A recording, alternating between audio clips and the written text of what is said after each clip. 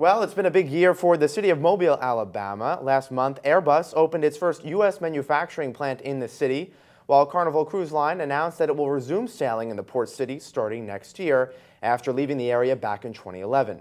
For more, I'm joined now by the mayor of Mobile, Mayor Stimpson, and Bill Sisson, the CEO of the Mobile Area Chamber of Commerce. And gentlemen, it's great to have you here. Welcome. It's great to be here. So Mayor, I'll start with you. Tell us what drove Airbus to open up this $600 million manufacturing facility. Mobile has infrastructure that's second to none, with a deep water port, 2 interstates, 5 Class 1 railroads.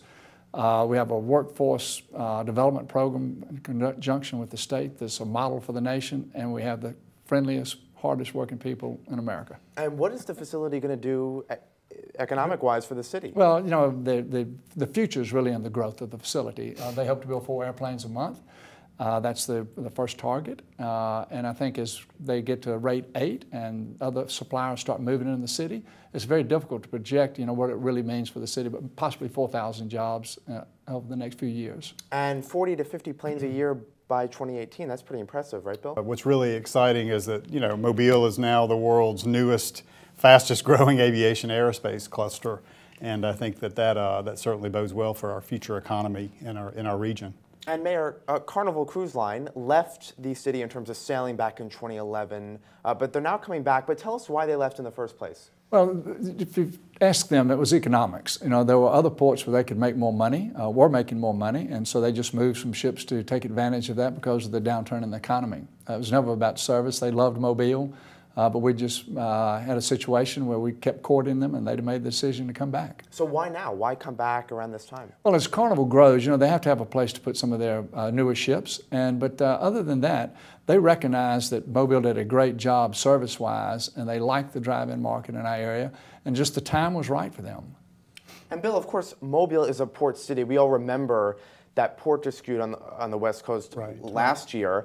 Do you think we would ever see something like that again, perhaps even on the East Coast? You know, I think that in Mobile, we feel like that for us, our port, because of the fact that we have organized and non-organized labor working side by side, and we've really not been a port that's had a lot of issues there. In fact, the last strike was in the mid-'80s, so we think that we're in a pretty good position to actually fare that well.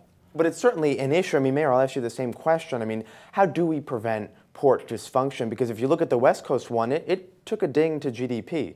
Well, you know, I think it all has to do with labor relations and how you treat your employees. And in the city of Mobile, and Alabama's a right-to-work state, and we've just done a good job working with labor and with our employees, you know, to avoid those kind of issues. All right, just very quickly, we have Carnival Cruise, Airbus. What is next for Mobile?